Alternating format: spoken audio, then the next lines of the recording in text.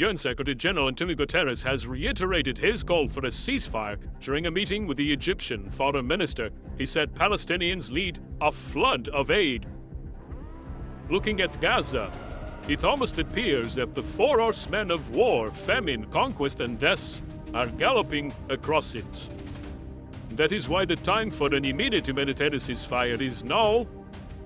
And in the Ramadan spirit of compassion, I also urge the immediate and unconditional release of hostages.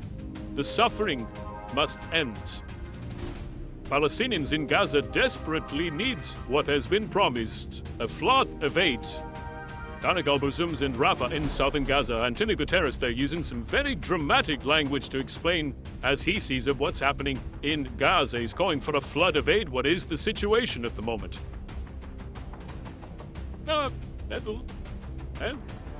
Well, in fact, Nick, the situation on the ground here at the Gaza Strip in both north and the southern part of the territory is still extremely dire, as the amount of aids that are allowed to get into the territory is still the same, without the increase in the capacity of the humanitarian convoys, as Israel till now is still following the same approach, represented and restricting the humanitarian supplies deliveries specifically to the most vulnerable parts of the conflict there in the north, where there are still hundreds of thousands of people are waiting for further flow of humanitarian assistance just to help them to recover with the ongoing aftermath of the Israeli offensive. But yet we do not see any enforcement of laws in terms of Israel in order to help to remove all the restrictions being imposed. And in light of the very severe shortage of all food items and the skyrocketing prices of the Palestinian market, and absolutely Palestinians are calling for an increased